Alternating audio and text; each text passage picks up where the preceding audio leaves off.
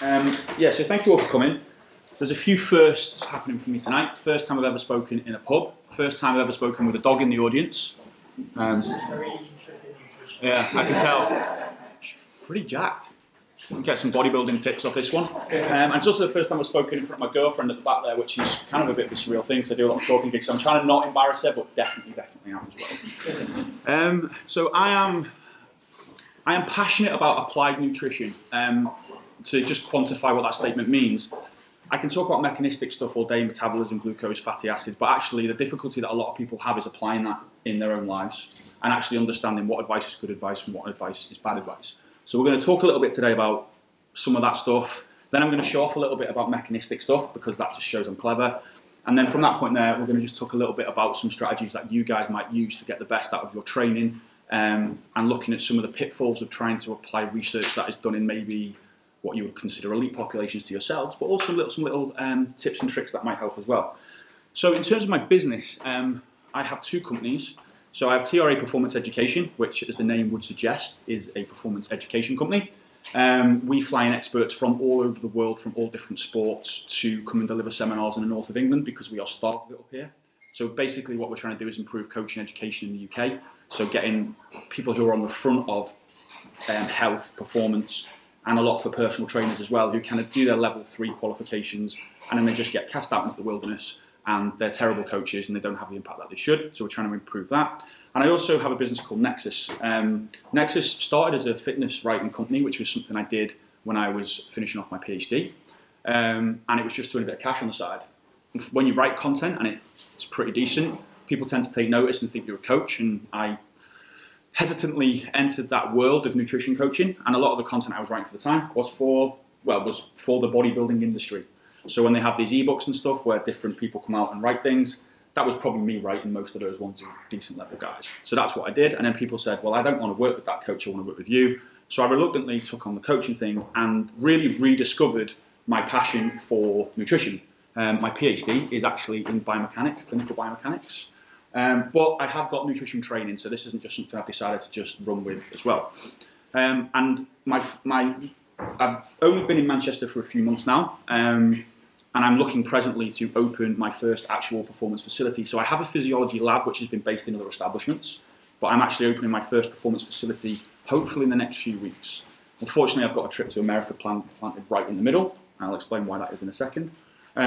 So that's my really first one, which is Nexus 1, an imaginative name, abbreviated to NEO. So that's what I'm launching hopefully in the next few weeks. So I've just been viewing properties today. So a little bit about me, my background. Did my undergraduate at Leeds University there. I was a rugby league boy by trade. That is me over the bucket there as well. As you can tell, I treated my education really seriously. I was very much a typical lad, went to university, didn't really know what I was doing, so I did a degree in the most broad topic possible, which was sports, health, exercise and nutrition. So pretty much covered all the bases there as well. So there's a lot of sociology stuff, a lot of psychology stuff, covered a lot of things, and I really loved that. And then from that point then on, I went to do a master's in sports injury and rehabilitation, for no other reason than the sports science master's was full, and I wanted to stay in uni, which probably isn't the best thing. From that point there, I then applied for and got my PhD. I went to Cardiff, and as you can tell, when I was at Cardiff, I took things really seriously there as well. The first 2 years of my PhD, I must admit, I did doss around a lot, didn't really understand what it was about, and then wised up a little bit. Like I said before, in those last few years, that's when I started writing, becoming known as an educator within that community, and started coaching from that point there. In terms of my own sports, I used to wrestle. That is me. I know it's ridiculous. The guy looks like a slightly stacked Jesus there. He's one of the best grapplers. He's one of the best grapplers in the UK. So I used to wrestle at a pretty decent level, and then broke my hand, and my PhD supervisors really didn't like me turning up with black eyes and cauliflower ears. So I then took a little trip to bodybuilding. Again, start writing about those communities, and then you start to go in that as well. And the reason I'm showing you this, although it's not just to show I'm topless there, I look much better there than I did now, is because I believe in the application of nutrition. I think as a coach, you have to sometimes experience things that your athletes do. So that's kind of why I got into it. From that point there, I got sick of dieting, as did my girlfriend, because she hated it because I turned into a grumpy so-and-so. I then turned into a fat powerlifter. So there I'm around about 260 pounds, so in new money about 120 kilos. Pretty strong, but managed to break my body up pretty badly. And I got to the point where I was so good at powerlifting, I actually developed Jedi level skills. So you can see that I basically just completed powerlifting at that point, so I thought that's it for me. So from that point there, now I'm actually training for my first Ironman distance event. And not just any Ironman, because I don't do things the easy way, much to my own physical and mental detriment a lot of the time. I'm doing the brutal triathlon, the extreme triathlon, which is up and around Mount Snowdon. So the actual marathon portion is a trail run that finishes up and down Mount Snowdon. So yeah, that's fun. So it's been an experience. I've obviously dropped a lot of weight since those days, and it's really pulled me into this world of endurance sports and something I'm fascinated about. So this is a few of my athletes there. So that's Sonny. He's just turned pro boxer. So now obviously I work with athletes. I've come from a fight sport background, so I've worked with fighters, MMA fighters, a lot of good pros. That guy's a muscle model pro. And then from that there, and completely randomly why I'm off to the US, I actually work with professional ice hockey players. So that's me in the locker room of the Detroit Red Wings, so NHL team. That guy there is worth about $4.2 million a year in the middle. So like looking after him and his ilk are quite scary. So weird story, bodybuilding led me to go to the US to do some talks out there. And then from that point, yeah, I got known for nutrition. Hockey players went to work in the off season, so I worked with a few NHL guys. And that's why I'm going out there in a few weeks' time, because we've got an off-season program put in place where I do all the physiology testing, I do all the nutrition stuff, and a lot of behaviour stuff as well. So one of the fascinating things about athletes is you assume that they're these robots who just do to perform, and that's true when they're in season, but the second their shackles are taken off-season, a lot of them still have the same issues and relationship issues with food that we do on a day-to-day basis. And some of the nutrition strategies that these guys were trying in their off-season would actually astonish you. You guys would probably know more than they would, even though they do it for a living and they're worth so much money. So that's why I've kind of shifted more from the technical stuff to a lot more of the applied stuff, and the behaviour change stuff is what I do. It's what I kind of have gravitated to specialise in, really. So obviously then I do a bit of talking every now and again. So that's me and with a gentleman called Joe Agoo, who looks like Johnny Depp. It's not actually me with Johnny Depp. People do think that for a second when they look at it. Joe Agoo's a really good performance nutritionist, worked with a load of Olympic athletes as well. So I was talking about how the body adapts to changes in energy intake. So that's me, really. And what I'm going to talk to you about today is we're going to talk about marathon, but fundamentally endurance performance. So to determine endurance performance, we have VO2 max. Hands up if you've heard of VO2 max before. I'm sure most runners have. Right, brilliant. So I don't need to explain what that is. Not in too much detail. Basically, consume more oxygen, burn more fuel, perform better. Sweet. We also have economy as well. So running economy is things like power to weight ratio. It's to do with your mechanics as well. So you can have two athletes with the same VO2 max, but one is better than the other. The leverages work better, they have better stability, they have better postural control, they're more efficient in the way they move. And then we also have our anaerobic capacity percentage that we can maintain. So the higher intensity we can work at, and our body can then buffer the accumulation of lactate, which is, well, it's the hydrogen associated with the lactate, is what limits performance. The more we can do that, the better our performance is as well. So most people see those things and think they are purely affected by training. Yeah? Most people don't think of those as a nutrition thing, so you might do your high intensity intervals to elicit some of those adaptations. But they are actually elicited by nutrition as well. And we can artificially fudge some of these things. So that's me there with, that's Sonny, the boxer. That's me in Leeds, one of my facilities there, doing some testing. I don't normally dress like that, but the heating was broke. So I had to wear a hat and I was freezing cold. And obviously just repping the Red Wings there as well. And that guy's a student from Leeds Beckett University who'd come to shadow me for the day called Liam. He's a really cool kid. So with that, well, we can artificially fudge VO2 max by reducing our body weight. So maintaining a healthy body weight or losing excess body fat is going to make us more efficient in that regard. Also as well, the way I describe it is a lot of work with some athletes who will spend, triathletes in particular, will spend thousands and thousands and thousands of pounds on a road bike to get to, say, 500 grams in weight, but they're walking around with 20 pounds of excess body fat, and you think to yourself, surely there's some discrepancy there where you could get much more of a performance gain and save a few grams for that as well. So we can improve it that way. We can improve our economy by, like I said, if we increase our power to weight ratio, we're going to become more efficient. I did some calculations on myself, and I worked it out. Assume my fitness levels had stayed roughly the same for every, I think it was 2 kilos I dropped, I saved about 15 seconds per kilometre, assuming anything else had shifted. Right? And obviously then as well, from my perspective, being a bit heavier than the average endurance athlete, their risk of injury and stuff as well goes down markedly. And then anaerobic capacity as well. I'm going to talk about this a little bit. So that might seem like something that is purely training adapted as well, but actually we can play with our nutrition in order to create similar stresses that we do from training if we're really clever. And I'm going to tie all this into a clever little program that I use with some of my athletes who want to drop some body fat maybe, but also want to improve their performance at the same time. And it can be done, believe it or not. You just have to be smart with it. So yes, we can do it with nutrition. So we're going to talk through this now. I'm just joking, we're not going to talk about it. We will come back to that though, because some of that is relevant there.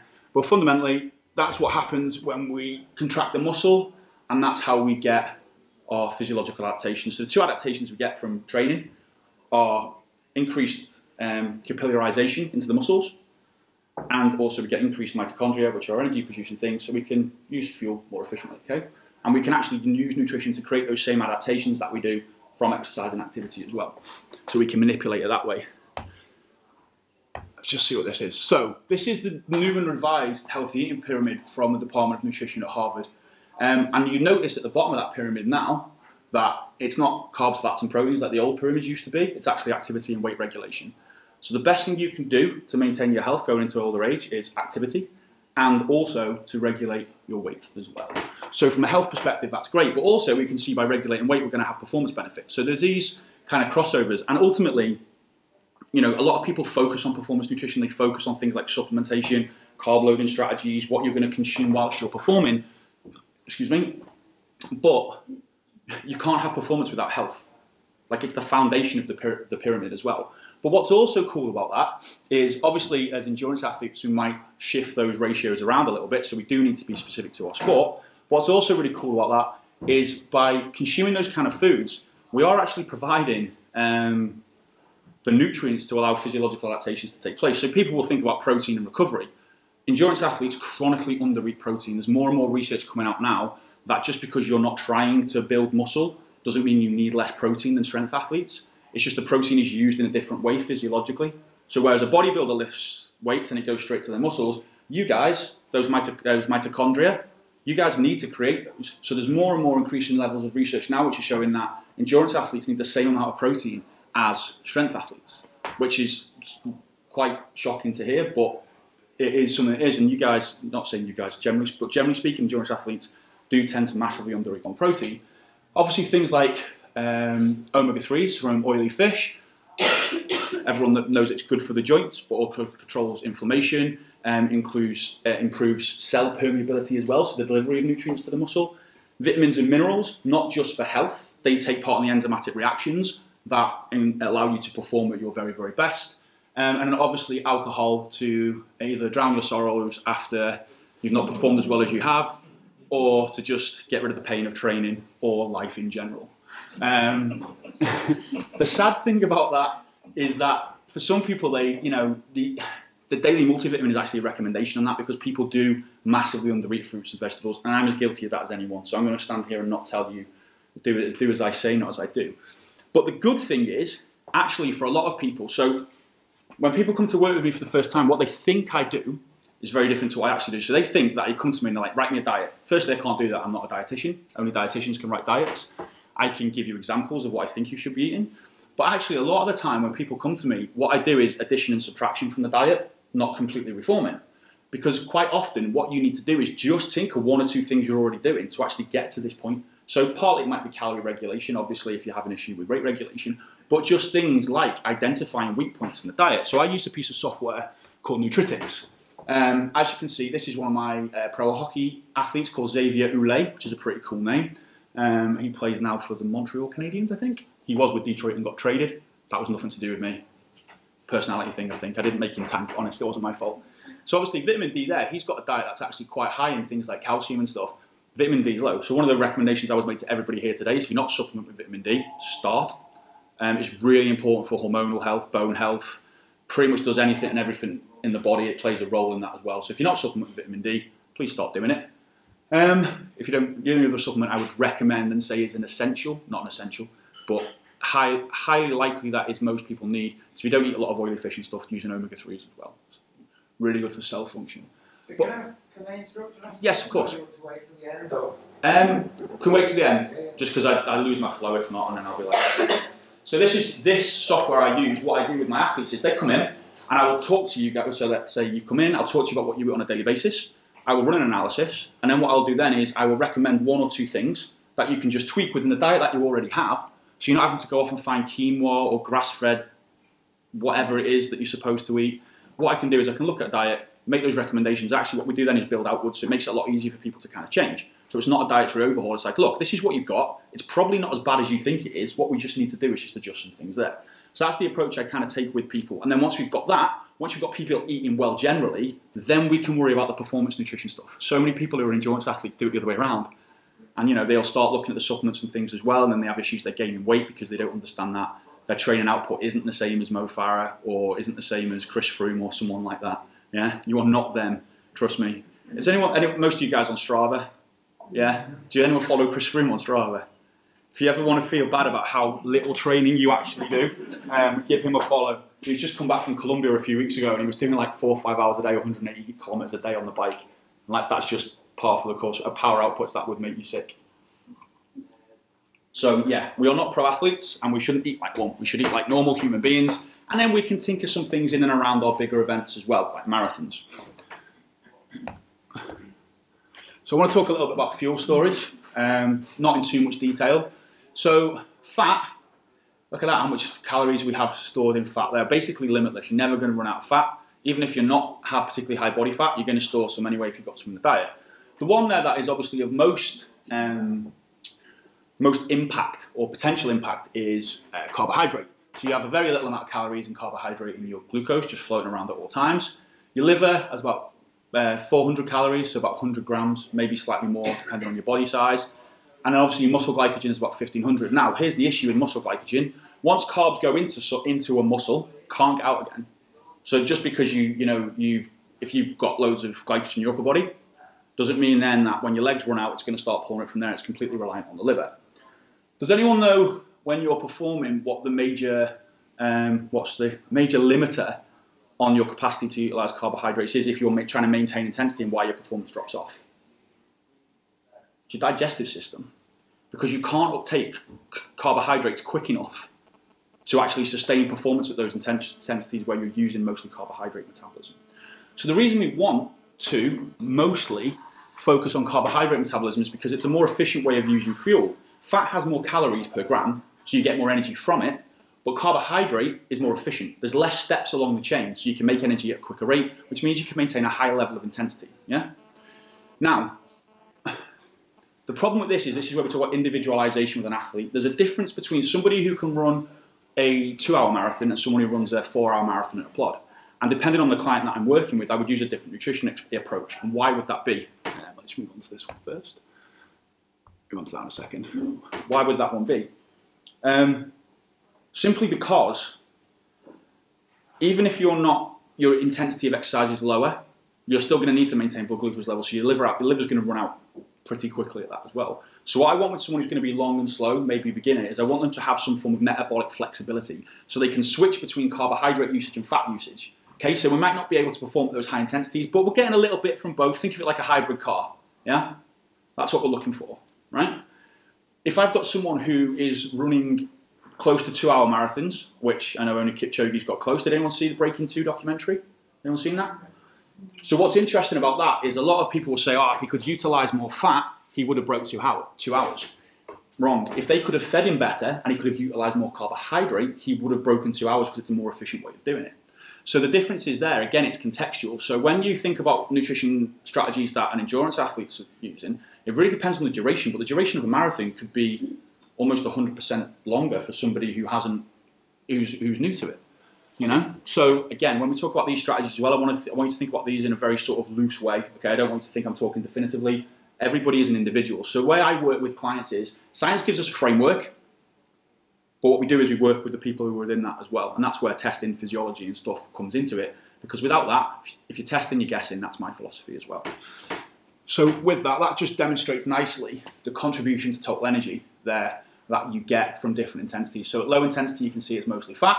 And as you then increase intensity to your percentage of VO2 max, you get more carbohydrate. And the reason for that is because you're limited at how quickly you can get fat into your mitochondria to produce energy. So that's why you become reliant on carbohydrate, because it's just like turning on a tap. as opposed to it dripping. Okay. Here's the problem though. That last graph there where it crossed over at around about 50% is people have different rates of fatty oxidation. Some people are high oxidizers of fat. Now you might think that's great, but it might not be, because if they're oxidizing more fat because they can't access the glucose, that means they're going to only be able to perform at a lower intensity than they would be if they could oxidize more glucose. So it's contextual to the athlete that you're working with. So part of what I do in my kit is I can work this out. Now please don't get confused with defining your fat burning zone. Calories still matter. It's not like if you work at a certain intensity. The thing with this is a good curve to say with an athlete, right, okay, well what can we do nutritionally to shift people's curves? And you can do that. You can do that through dietary manipulation and training manipulation as well. I'm not going to get into the technical aspects of that as well, because that's we'll start going down a rabbit hole of people start switching off and glazing over, and the alcohol starts to look a little bit more tasty. So when it comes to, so this is from the International Society of Sports Nutrition review on research and recommendations for performance nutrition, and I've covered them all there because actually I might as well. Because the performance supplements, the ergogenic aids that actually work, most of them you'll see you can actually get from the diet. So for building muscle, weight gain powders, again, you could just have more protein and more calories, just high calorie formulation. Protein powders, again, you could just get that from the diet. Protein powders are great though, in the right context. For example, if you struggle to eat enough protein, like we've discussed endurance athletes tend to do. Creatine, would an endurance athlete necessarily need that? It's the short duration energy that you get. Possibly not. It might have some negatives as well, because it can make you hold more water, so your power to weight ratio might go down, but then it might have benefits in hydration. So again, contextualizing that with the athlete that you're working with might be an issue there. But for, and I wanted to highlight this as well, because I know it's a general running club. I know you guys got a lot of members. I don't know who's going to see this. Please don't buy weight loss supplements. Most of the things that you will see there are just low calorie foods. And caffeine, again, it only works but only to a very small amount. So it's statistically significant, but whether it's physiologically significant is a matter of debate, and you become naive to it anyway pretty quickly. So don't think you're going to be just sipping coffee and getting as lean as some of my athletes do. Trust me, I tried it, it doesn't work. Especially when you have muffins at the same time, it offsets it a little bit. Obviously, ephedrine and stuff like that as well is banned, but that's just one of their recommendations. But for you guys, in terms of that, carbohydrates, potentially electrolytes if you're going long enough, because that might cause some kind of issue there. So yeah, sports drinks are carbs, sometimes electrolytes, carbohydrate powders, and then gels. And then, yeah, creatine works as well, but whether that's contextual. The other supplements there, apart from caffeine, because obviously caffeine's a stimulant, so it can lift fatigue. So a little bit of caffeine whilst you're plodding along isn't necessarily a bad idea, as long as you don't get too jittery and nervous on it. Again, individualization. But the problem with this, and the reason I've highlighted those three there, those two really, creatine just kind of snuck in, is because a lot of people think, well, it's a performance-enhancing supplement, therefore I need to use it, okay? You have enough glycogen stored in your liver and your muscles to sustain you for around about 90 minutes, 60 to 90 minutes of activity. So if you're going on a short training run, and you're coming back and you're having to sip on, you're spending your money just from a financial perspective, you're spending it on, sports drinks and things like that as well, it's not going to have any real performance benefit, okay? I see this all the time. I worked in quite a few gyms in my time. You see people on the treadmill trying to burn fat with a Lucozade Sport, and you're like, not only are you reducing your fat oxidation by having carbohydrates, you're also just the calories that are king in that situation, so you lose it as well. So yeah, don't get caught up in that marketing.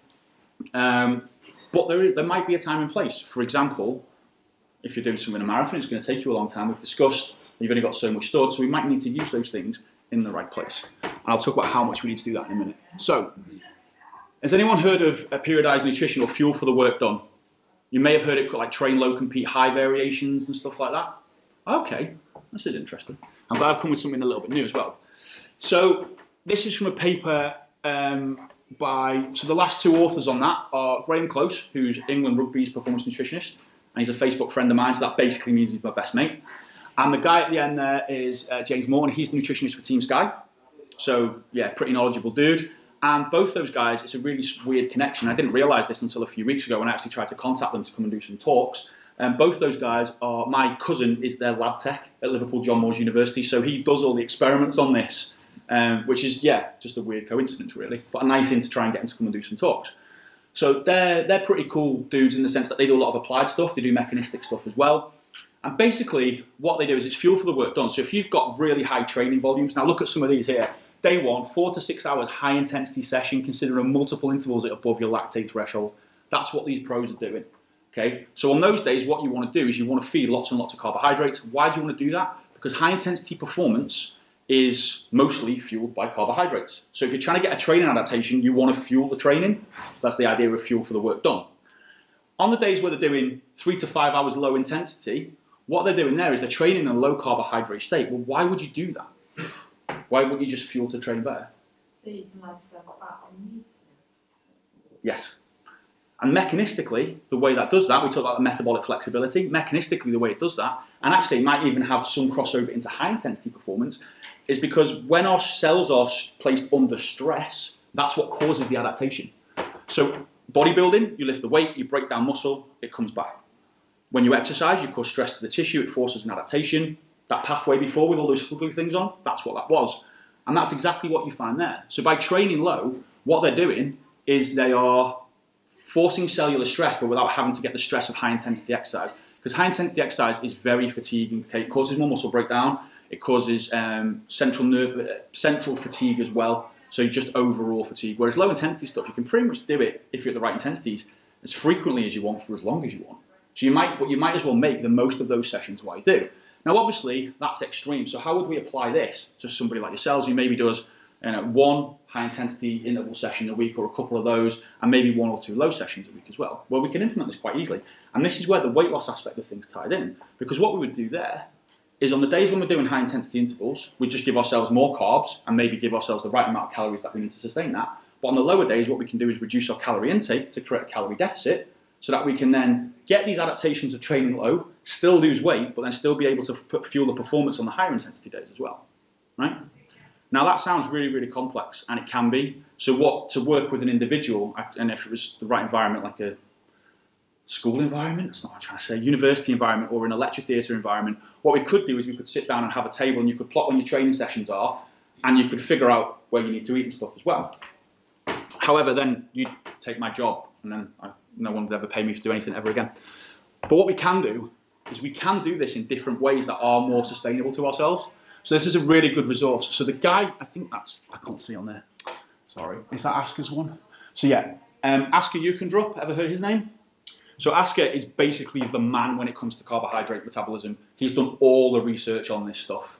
So I don't know how when you have other people talking things as well. So everything, what I talk about today is evidence-based. This is anecdotal, this is the hard science of it, of what's coming out as well. Some of it, again, is very novel, like the last stuff, but this is ways you could implement this as well. So there's different methods to train low. You could go on a low-carb diet.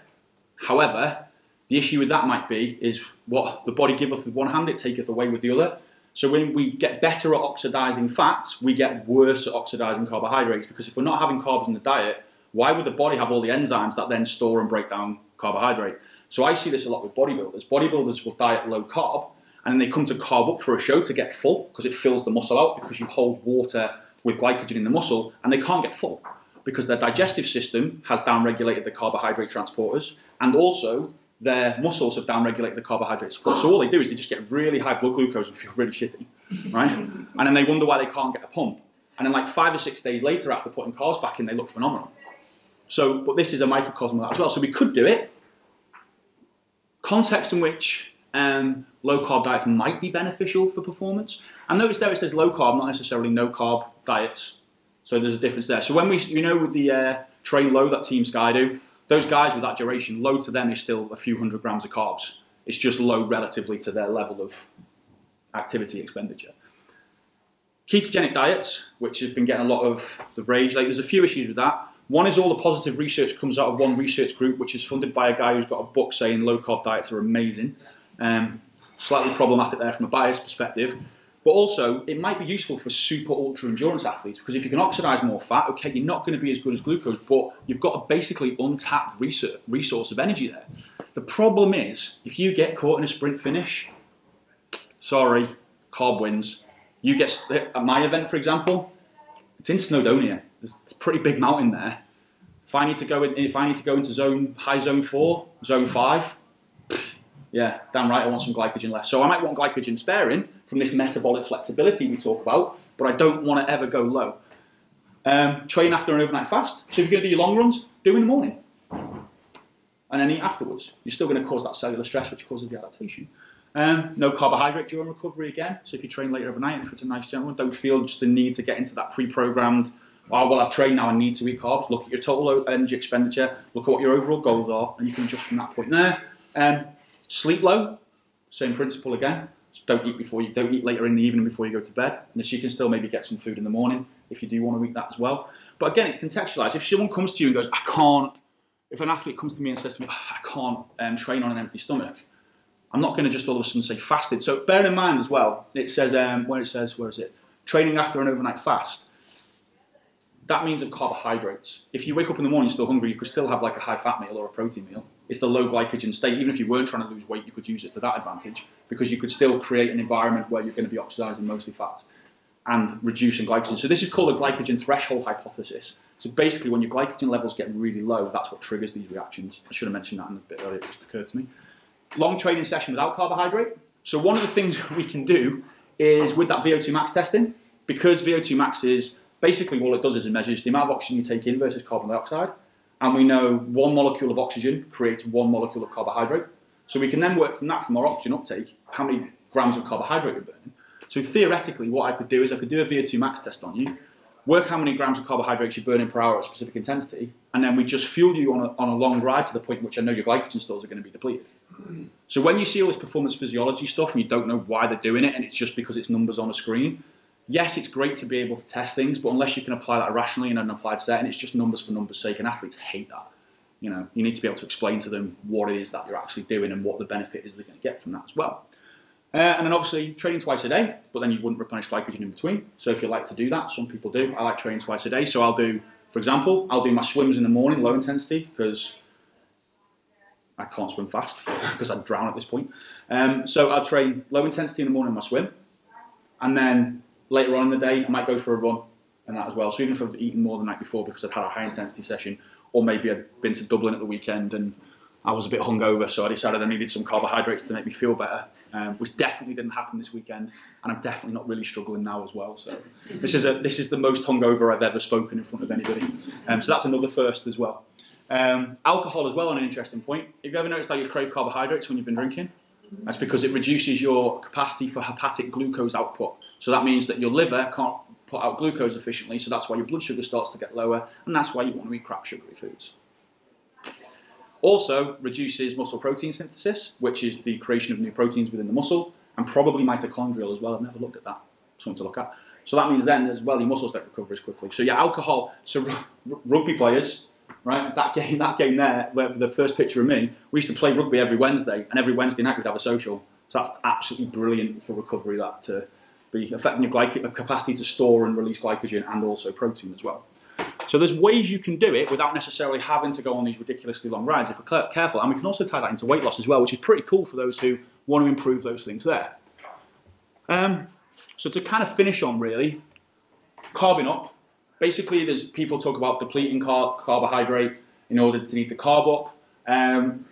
The research on that is mixed. I'd say don't bother. The perils of trying to deplete your glycogen by doing like intervals and stuff and the fatigue that might cause is probably not worth it.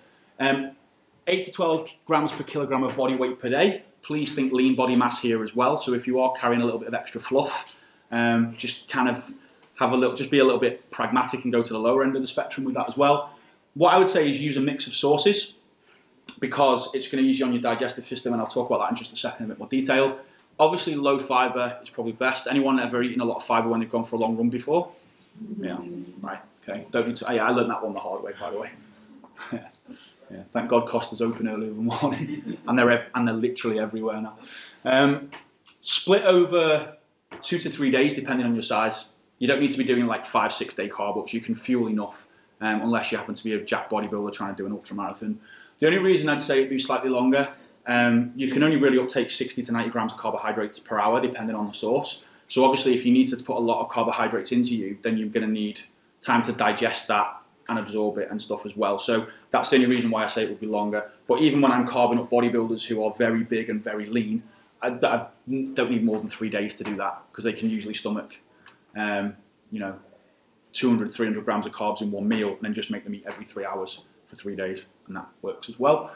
And I'd say 3 to 4 hours before, try and just get a decent meal of 2 to 3 grams per kilogram of low GI carbs, something that you typically eat as well. So, you know, low GI is quite difficult because it's the fibre that tends to make it low GI, and actually some sugar, like table sugar, is quite low GI. I know that sounds really confusing, and I'll explain why that is in a second. I just saw a frown there as well. Yep, table sugar is low GI, and I'll explain to you why. So table sugar is sucrose, and sucrose is one molecule of glucose and one molecule of fructose that is lovingly stuck together. And basically what happens is fructose doesn't really elevate blood glucose levels. So it takes time to digest. Fructose is processed in your liver first, and then it can be stored as glycogen. So if you want to refuel your liver glycogen quickly, fructose is a pretty quick way to go. But that's why it's a lower GI. So ice cream, for example, has got a lower GI than I think sweet potato. Which is why when people talk about GI, it's very, very misleading, and I shouldn't really have used it there now I've said that. But it's kind of good, it raises a point as well. If you really want to lower the GI of a meal for whatever reason, just stick a load of fat in it, because fat slows the digestion of carbohydrates. But again, whether you'd want to take a high-fat meal at this point would be dependent on what you were trying to achieve nutritionally for that event.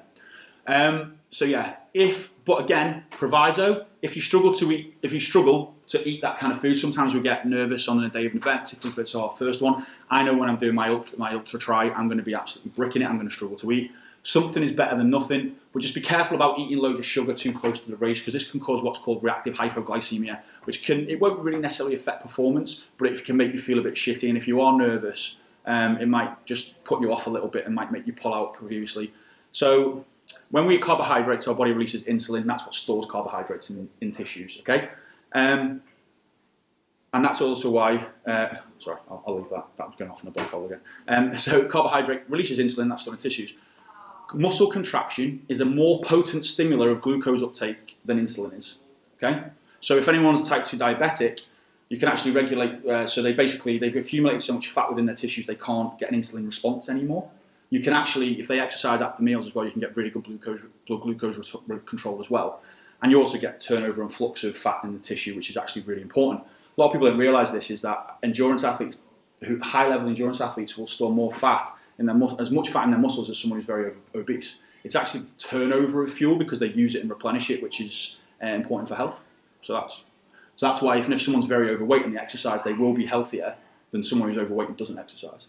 And on that point, ladies as well, it's why if you have the same body fat mass as a man, you'd be healthier, because men store their fat viscerally around their internal organs, which is what's bad for your health, whereas you guys, although it's a pain in the backside, literally sometimes, you store it around your hips and your waist, which means that, but subcutaneous fat isn't as damaging for your health. So from that perspective, then you get lucky. It's why women live longer than men, maybe. And plus men do stupid things like play rugby league and get drunk to that extent for several years in a row.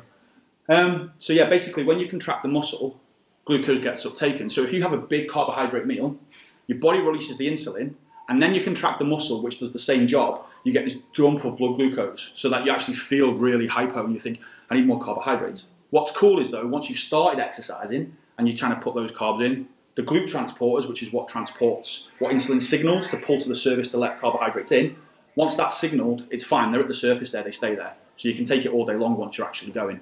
So if you are feeling like you're struggling, and it may be even if it's a shorter event, like a 10K, and you just feel like you need to fuel a little bit because you've not eaten beforehand, then once you've started, then get it in you as well. Try and keep it closer to it, like really close or really far away. Yeah, like 15, 20 minutes is probably when people feel terrible on it and they get really confused as well.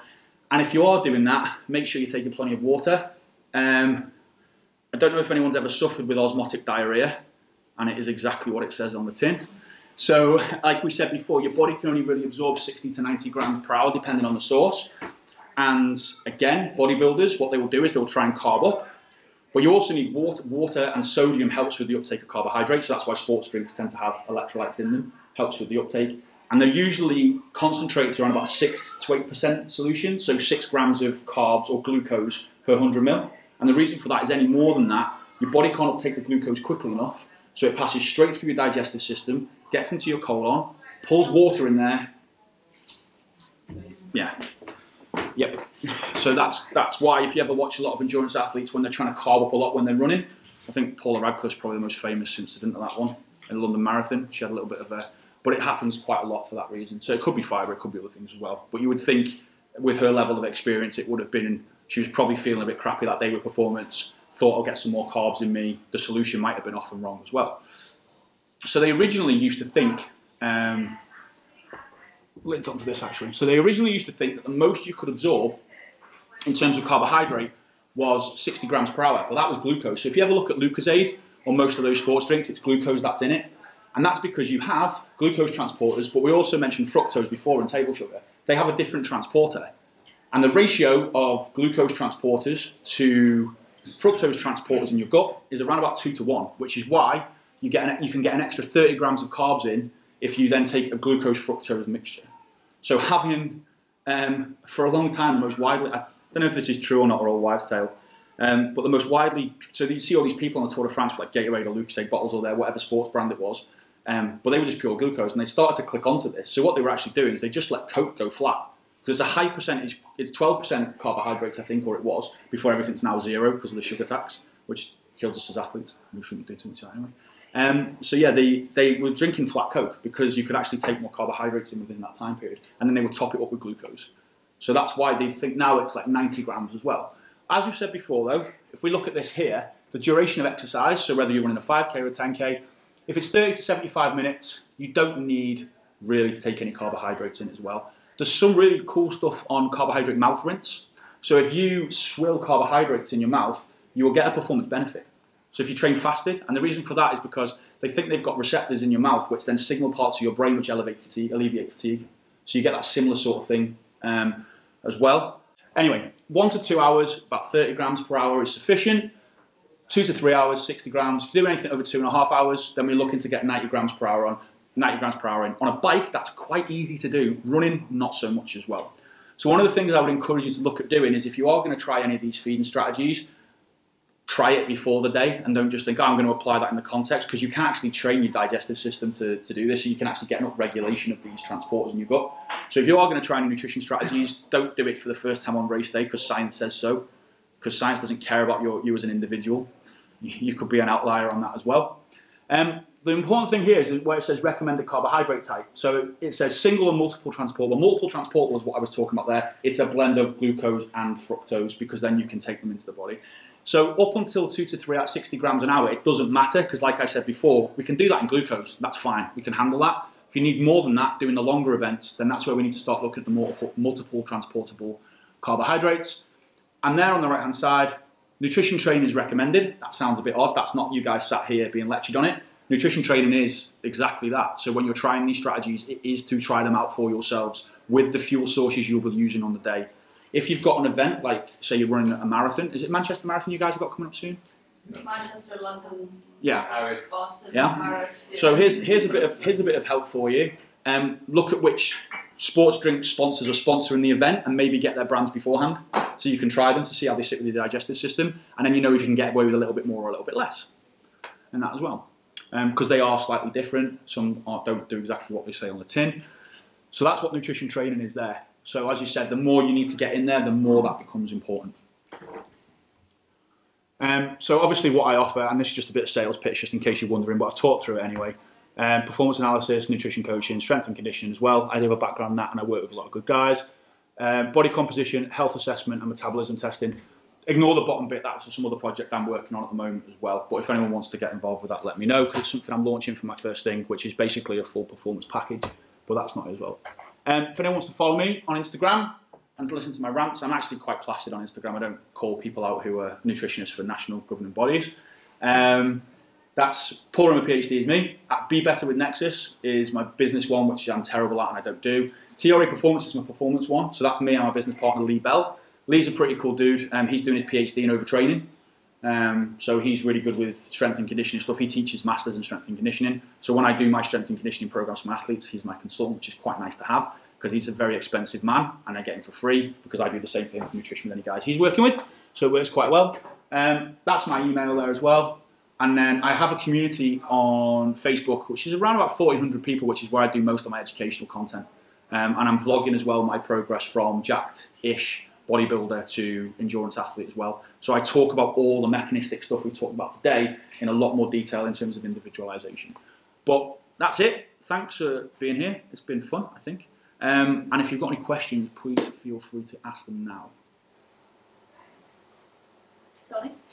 Well, yeah, it was just going back ages ago. So Yeah, one of your first slides about vitamin D. Would that just depend on the sunshine that we've got? Yes.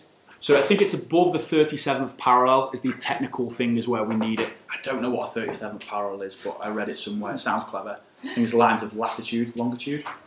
GCSE geography was a long time ago. So yeah, that's the reason why. But I think, and also as well, just on that.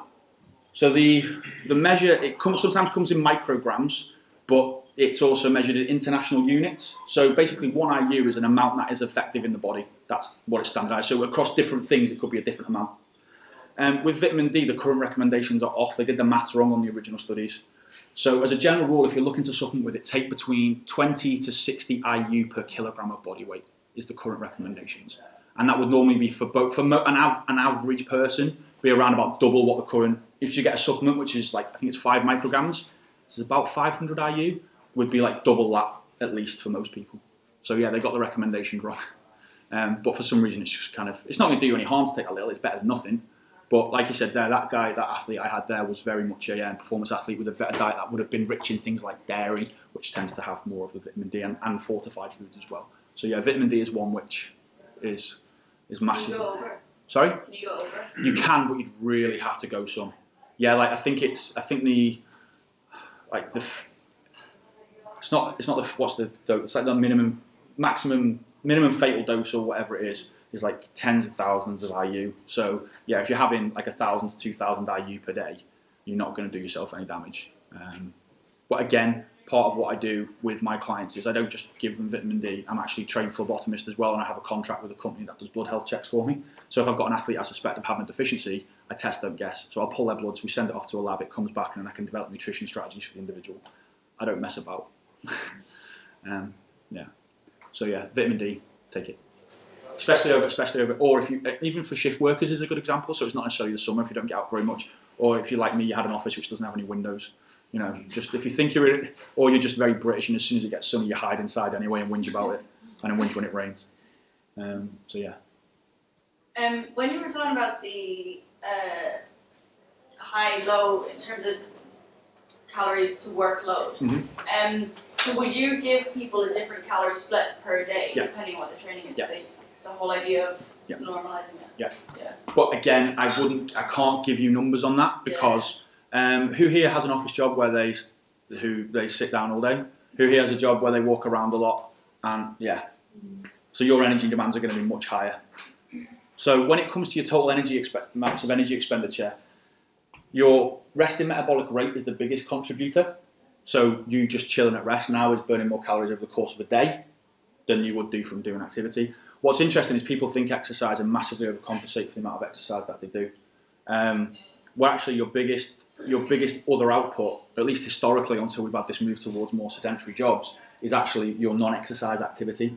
So the stuff you do, walking the dog, doing the dishes, doing the garden and stuff, is a massive contributor to your total daily energy expenditure. What's fascinating about that is when people try and lose weight, what they'll do is they'll start going to the gym. They think they burn more calories than they do, especially if they use Fitbits and trackers, because they massively overestimate your calorie expenditure burn. So don't think, oh, can I have that extra 500 calories? Unfortunately, it's much, much easier, as I'm sure the guys who track, even if they were ballpark, you'll appreciate it's much easier to eat 500 calories than it is to burn 500 calories. Yeah, that's the problem with it. But what tends to happen is we get these people don't lose weight at the rate they think they should because you get these compensatory behaviours. So what they've shown is if you go in the gym and you exercise and you burn some calories, people will come in and go, oh, can't be bothered to walk the dog tonight, or I won't do it. And like those little cumulative effects of training and the psychological thing, well, I'm going to the gym now, and then people get frustrated.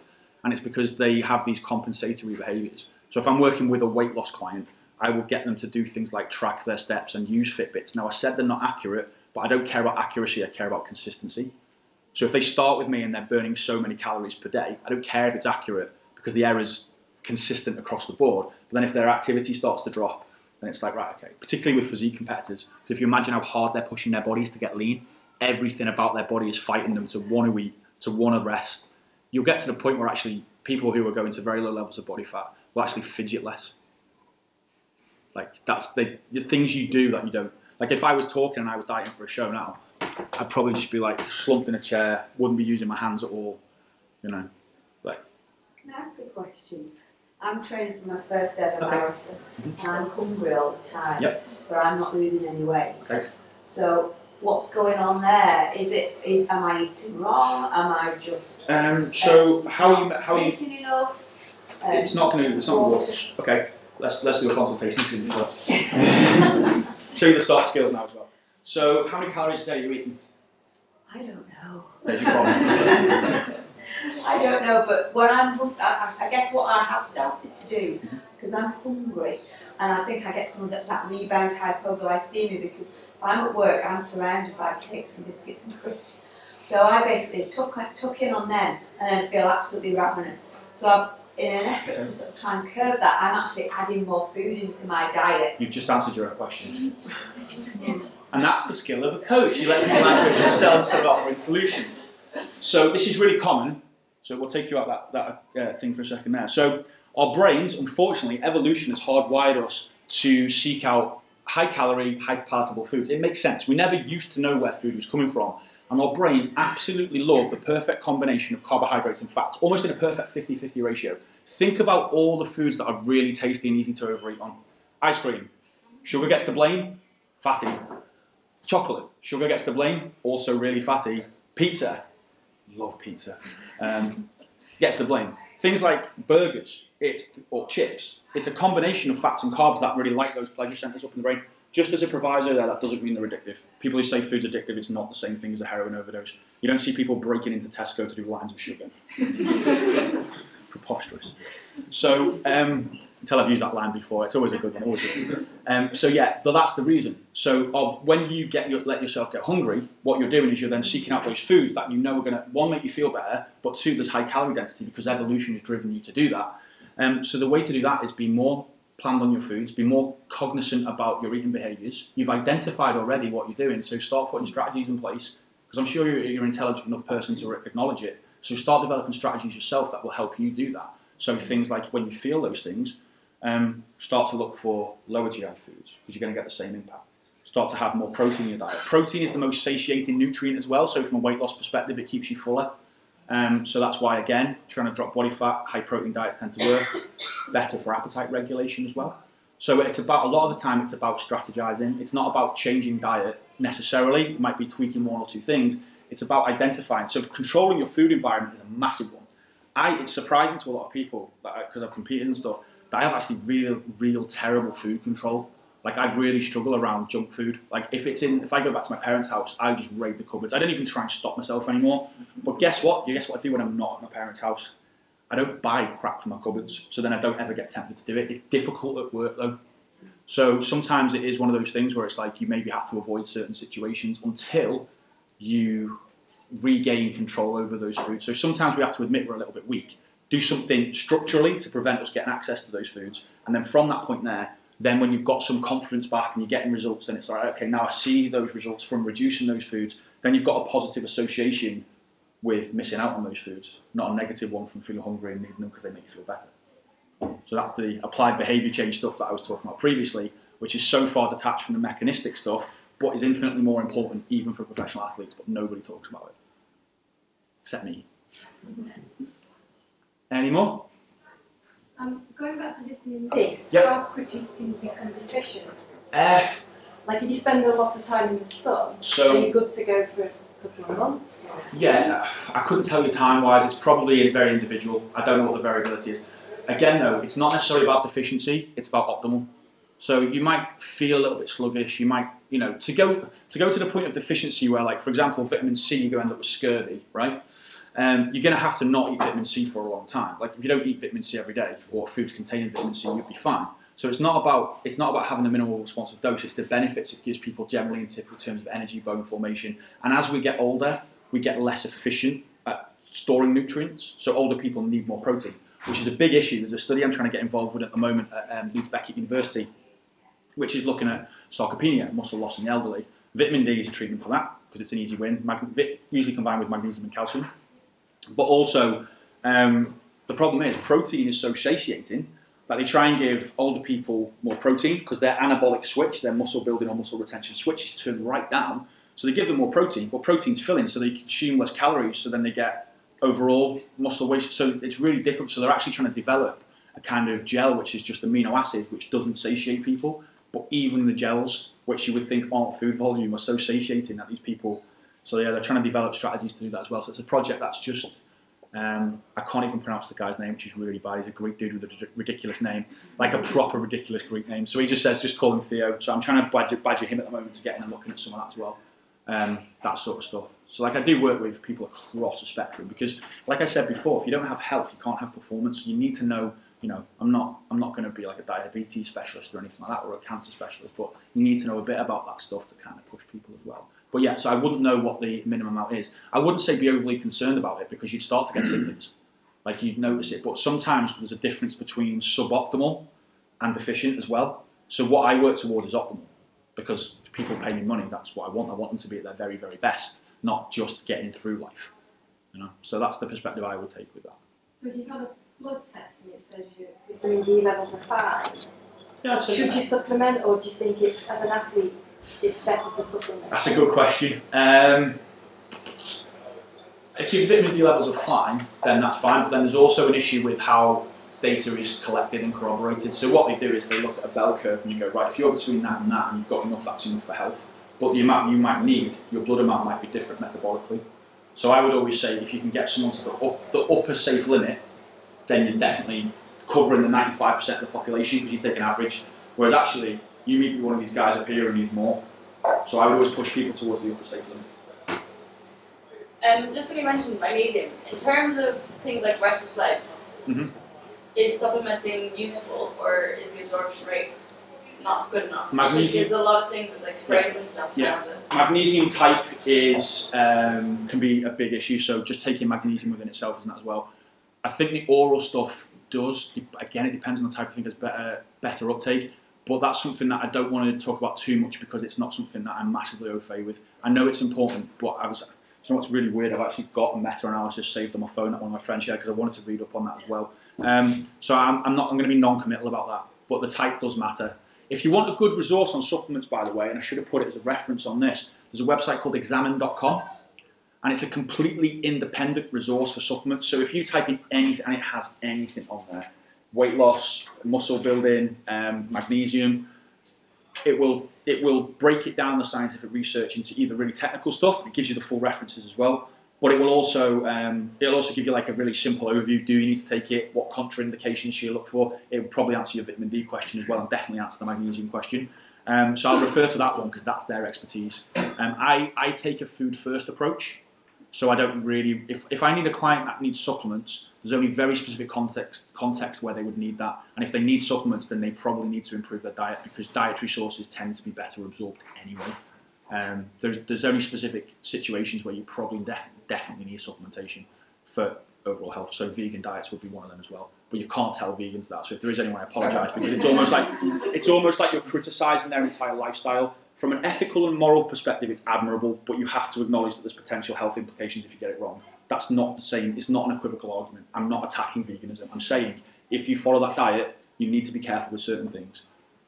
I was going to ask, actually, for vegetarians and vegans, what are the things that they typically lack and should be looking towards increasing? Heme iron. So the iron that we get from red meat, pesky red meat, is very different to the iron that we get from plants.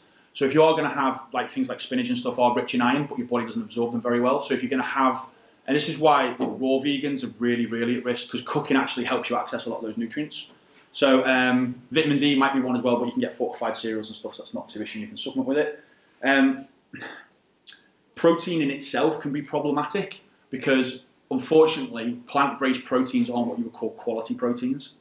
So just to qualify that statement slightly, a protein is quality if it contains all the essential amino acids your body needs for repair and recovery.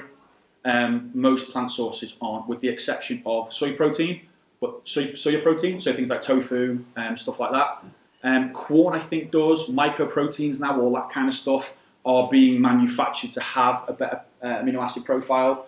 But you can also do that with combining different foods as well. So you can have like rice and peas. They've got both different types of protein source, which then provide all the essential amino acids as well. Things like nuts and whole grain breads is another one you can do. Aside from that, quinoa, or quinoa as I called it until I went to Cardiff and got surrounded by pretentious people. Quinoa, for example, I think has got all the essential amino acids. Spirulina is a good thing to add to shakes. You're testing my memory now. And there are a few other, gluten, so seitan, never pronounced that right, is another one which has it as well. So you can do it, it just needs a little bit more care and consideration. Anything else that would be iron would be a typical one, potentially zinc as well, because the absorption of that is very low. So if you are having salads and stuff that are high in iron, then always try and add lemon juice or citrus to it, because vitamin C increases iron absorption and zinc as well. So it acts to co-transport that into the body. What else would there be? Calcium potentially. So look for calcium supplementation as well. And off the top of my head, that would be it, I think. But yeah. What about bran? Sorry? Bran. What's Protein. Protein. Yeah. And carbohydrates. Well, carbohydrates would be fine, because you can get carbohydrates from plant. Well, bran contains carbohydrate and protein. Yeah, but it's not. I mean, we all know it makes you go to the toilet. Yeah. I mean, if you're going to talk about high protein plant sources, nuts and seeds, but that comes with a calorie cost. Yeah. So that's one of the issues with vegan diets when people try and eat enough protein, is if you don't choose, and I'm trying to name the lower calorie options, because if you do, I know that bran is one. I don't know the amino acid profile about bran, so you probably know better than me on that one.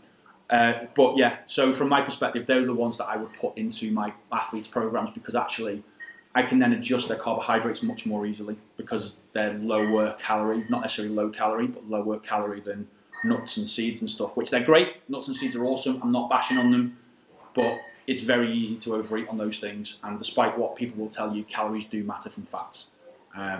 So yeah, it can be challenging. But as endurance athletes, that's not bad, because if you've got high training loads, then it's fine. It's not so difficult with endurance people. It's just more the protein amounts, because you just ignore them, generally speaking, as a population, not just vegans. So eat more protein. Just ask what modern view is on carb loading. I covered that a little bit there. So carb loading is important, but it's event specific. Like, you know, you're not going to deplete your glycogen in like a half-hour 5K. But if you're doing a marathon, then yeah, carb load. But just again, it's risk versus reward. If you've not done it before, then do it gently the first time. Use lower amounts to, you know, see how you feel. You know, it's experience, it's individualization. So carb loading is something that most athletes will do. It's still recommended. It's just the aggressiveness with which people do it. Like, you know, people will go 4 or 5 day carb benders, and after a certain point, you're just eating more fuel that's going to sit in your stomach and not digest and just not make you feel better. So yeah, I covered that before with the about 8 to 10 grams per kilogram body weight per day, split over a couple of days, would be where the research says. Don't worry about depleting it as well. Any particular types of food that whatever you enjoy. Low fibre, so not bran. Yeah. Low fibre, because it's not going to upset your stomach. But anything you enjoy and you eat typically, again, don't make the perils of thinking like, oh well, Mo Farah eat carbs up on those things, therefore I should do it. Well, he probably eats those right the way through his entire training, so he's used to those carbohydrates. So stick with what you know and you enjoy, because they'll be more palatable as well. For a lot of people, eating that amount can be difficult. So almost you want more palatable foods. And don't be afraid if you are struggling to get it in there, to throw some junk in there as well. But only at those times, okay? Again, it's not every time you go on a training run. It's just for those 2 or 3 days before that as well, yeah? Traditionally, it's like rice, that's fine. Potatoes, yeah. Pasta. Yeah. All perfectly legitimate. Carbohydrate type doesn't really matter. It's the amount of it, unless you start getting to that point where you need to absorb more per hour than 60 grams. So again, I would just say have a meal of like pasta, and then just have some fruit with it as well, and then you've got. In terms of like energy gels and stuff, yep. Obviously the research has increased a lot recently, but in the absorption rate of the typical energy gel now, does it actually work during a race, or is it that you're going to then get a blood glucose spike 24 hours later? Yeah, the absorption rate's fine, but that would your absorption rate would be determined by your hydration status with it. Yeah. So if you're just taking energy gel after energy gel, you're probably going to have an issue digesting it, like for the reasons I said before. Yeah. So as long as you're taking around about 100 mils of water for every 6 to 8 grams of carbs. But again, when you're running, trying to fuel is difficult, which is why it's really difficult to get to 90 grams of carbs per hour unless you really do train yourself. But so the other thing to take from this as well is just there's a philosophy. There's a guy called Lauren Balk who's one of the some people who are really into their sports science may have heard of him. He's one of the leading performance nutritionists in the UK. He's a consultant. He works with loads of Premier League players and stuff. So these guys have nutritionists on tap, and they go to him to work with him. He's a cool dude as well. And he said, like, just because you can, should you? Just because you can do that, should you do it? So we talk about this nutrition training side of things as well. Just because you can take 90 grams of carbs per hour, you know, there's usually a cost involved with that. Having to stop and drink, making yourself feel sick as well. So it's not just like, okay, don't think I'm saying, right, you need to consume 90 grams per hour. Okay. Again, if we've got metabolic flexibility as well, depending on where we are on the spectrum, we might be fine with lower amounts than that because we're oxidizing more fat anyway. And if you're just going for a 2 hour, 2.5 hour, 3 hour, not 2.5 hour plod, but like a 3-4 hour marathon, or plodding it just because it's your first one, for example, then don't really worry about making, just drink when you feel thirsty, make sure you're taking some food on there as well, but just don't overforce it until you've got that experience. Would be, So you've touched on obviously the benefits of carb loading with longer distances. I think particularly when you mentioned 5K is not really necessary. What sort of profile would your nutrition take leading into a 5K? Like say night before or earlier that day? I'd still carb up. I'd still have something to make sure I was full, but I just wouldn't necessarily be as aggressive. But a lot of this would depend on what taper you're using with an athlete. So if you've got an athlete who's done an aggressive block of training, so they're going to be in a depleted state, like in that last week, then I'm going to be more aggressive with the amount of carbs they need. If I've got someone who's come to me who's not trained for a week, who's been eating high carbs all week, you're not just going to all of a sudden miraculously going to get more glycogen storage because you've eaten more carbs the night before. You've still got to deplete it before you replete it.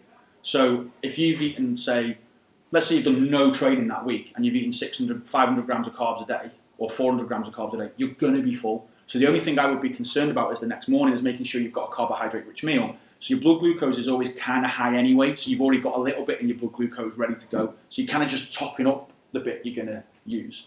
But then once you get into it as well. So I'm saying this again, for even a lot of people, they probably don't need to carb up as aggressively as they do. Again, it's more the elite spectrum, which is why I said do it on the lower end. But again, to quantify that, that's a really good question you've asked there because I should have explained that better. It would really depend on what your training looked like into that as well. I was going on the assumption, possibly wrongly, that a lot of people will go build their intensity and what they'll do is they'll then taper into doing a marathon. Yeah. So if you built your intensity, that usually means your body's under a lot of stress, so you need to fuel carbs to make sure that stress is off the body. And that's actually potentially more as well for your central nervous system because it loves glucose. So it's not just about, you know, making sure your glycogen stores are full. Your central nervous system's recovered and everything is firing neuromuscularly. Has anyone ever seen The Crawl? Have you ever seen The Crawl? This is really cool. So get a chance, go onto YouTube. It's an ultra, it's an Ironman, and I don't know what they did with the field. It was when Ironman first became a thing, and there's basically a race, and I think it was like 3rd and 4th place, and the women on it they're so depleted of glycogen they physically can't run anymore because your body just starts to pull glucose from everywhere to protect your brain and your essential function. And these guys are like, they're walking, their gait goes completely and all that kind of stuff. It's crazy because they were probably just, you know, they tanked, they didn't fuel properly, but they probably didn't have that metabolic flexibility to tap into their fats as well. So for ultra endurance stuff will be different for shorter durations, but then there's the other side of it as well. There's also, let's say you did get glycogen compensation, you only want to fuel for the work done because if you're holding more glycogen, you're holding more water, so your power to weight goes down. On a shorter distance, that's going to impact you more because it becomes more about power to weight than it does about your fuel storage capacity. Again, it's context, and that's why I don't really try to talk too much in absolutes about performance nutrition until I've seen someone's training program, see how they respond, and quite often I still get it wrong. Like, that's the reality of it. It takes time working with someone, with an athlete, to figure out exactly the best approach with them, exactly the right foods. So that's why I do practice races and stuff as well until you get good. So I'm sorry for not answering your questions, but that's as good as I can do. Apologies, I arrived late, so if you've mentioned this, apologies for that. In terms of vitamin D, yep. Sunlight versus supplementation, another question is related to muscle soreness in terms of prevention and recovery from. Yeah. Okay, so vitamin D, sunlight is just as good. In fact, it's stronger, I think, than vitamin D supplementation, which is the actual length of exposure to it. Again, I couldn't tell you the exact numbers. Maybe next time I'll come back and I'll do a vitamin D presentation where I'll have everyone's answers. Again, so I don't know, but as a general rule, if you're getting enough sunlight, you wouldn't need to concern doing it. So if you're an outdoor worker in the middle of summer, then don't worry about it. Is there any significant benefit to sunlight versus consumption of? You'll get elevations quicker, I think. Don't quote me on that, but I think you get a better reaction quickly from that as well. Yeah. So, but again, it's one of those things. It doesn't matter if you get vitamin D over one, like increase it over 1 day or over 4 days. Like as long as it's you're taking care of that, it's fine. But I think sunlight it increases vitamin D quicker, as most natural process, most not all, but most natural processes do tend to favour that as well. Because normally with sunlight hits your skin, cholesterol's converted to vitamin D, winner. With vitamin D, it has to usually be processed in the liver, then converted to its active forms. And all that kind of stuff. Making me question myself now. And then in terms of muscle soreness, any prevention or recovery from? Yeah, so there's quite a lot of people use ice baths and stuff for muscle recovery. And again, this is getting into an area where isn't my bread and butter, but I'm very fortunate in that I do know a lot of people who do this stuff. So high dose omega-3s, we talked before. High dose Omega-3, so is known to reduce DOMS, delayed onset muscle soreness. Protein, again, would be the first thing I'd always look at.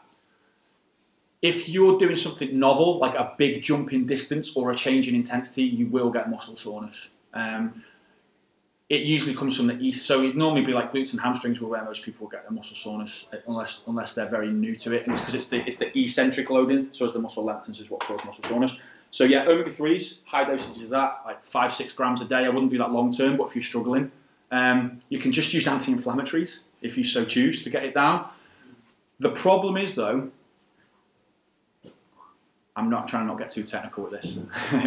So the problem is then we get an inflammatory response and we get soreness. That's part of the stress response which causes your body to adapt. So if you quell that response too significantly, you might not get the adaptations that you want.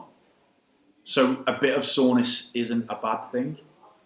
It just means you probably just need to back off for a few days or just change your train intensity. But that doesn't mean you can't train on DOMS as well. So you can still train with ache, but I wouldn't be doing any blasting sessions, which is going to thing as well. But yeah, say protein, omega-3s, overall carbohydrate intake would be, if you're really struggling, and then just training exposure. So as you build up that tolerance to the stress, it goes away really. You mentioned then training on DOMS. I was under the impression because your muscle tissues were damaged that you, apart from active recovery, that you'd allow them to recover. So here's what's interesting. DOMS doesn't necessarily indicate muscle damage. Mechanistically, I'm not sure why, but the assumption like if someone's trying to build muscle, if they don't get a muscle ache, they're not building muscles wrong, and it works both ways as well. So I think to use DOMS as an indicator of a hard training session is wrong. Would I necessarily train if I had severe DOMS? It would depend if it was causing me actual physical pain. Because DOMS is the inflammatory component which is usually associated with damage, but it's residual. So it's not necessarily the actual damage itself, if I recall. But again, I'm not a muscle physiologist. I should have put my business partner's name up there and he could have told you that perfectly. So I don't want to be too misleading with that as well. But I know from a bodybuilding perspective, DOMS isn't associated necessarily with muscle damage. You can get significant muscle damage without delayed onset. Any tips with related to omega consumption and being vegan? Yes, because obviously fish oils are a problem. You can get it extracted from algae. I think it's a type of algae where you can get really good quality, actually, omega-3s from algae sources as well. So that's plant source. So yeah, I should have mentioned that earlier. It's a good question. Right, any other questions? Just one. Yeah. Potassium, is that any beneficial? Because I remember in the past a lot of cyclists used to carry banana or two. Yeah. So this is before the days of gels, etc. So sodium and potassium are your two primary electrolytes that are involved in muscle contraction. Again, I'm starting to venture out of my territory here into towards muscle physiology stuff. So I don't want to talk about this too like in an expert manner. But basically, most people, even when you're doing short duration stuff, will be consuming enough potassium and sodium in their diets. Don't even need to worry about it. If you're doing longer events, it might be an issue. But again, your body gets really good at regulating those things. So like sodium will like efflux and influx with potassium in and out of cells, which is what causes nerve signals to transmit, so neuromuscular stuff, and also encourages fluid balance. Your body will start to retain potassium and sodium from your sweat if you lose too much of it anyway, if you start to become dehydrated. So I wouldn't say like obsessing about potassium was something which was essential, but if you do feel like you'll get, because this is one of the interesting things as well, is like even things like cramps and stuff, we don't really know what causes cramps. So some people will just take electrolytes but it'll have no effect. There's certain times it might be due to low potassium, But again, very individual. And how would you know? But again, what I would do is I would look at a diet strategy of someone, look at the diet and think, well, if the potassium's off the end of the spectrum, then we just give them some more potassium-rich food, like a banana, like you suggested. So I wouldn't necessarily say people need to focus on it and take it unless they had a low potassium diet. But there are some situations when you might want that. But dangerously low potassium is obviously really bad because I know it can kill you. But again, that's bodybuilders being idiots a lot of the time, trying to manipulate fluid balance as well. So yeah, I don't want to talk too much about whether you should or shouldn't load potassium, because if the message gets misconstrued, it could do someone some damage. And the first rule of anything to do with medical health is first do no harm. So work from that perspective backwards. Well, thank you very much for coming. Cheers guys, thank you.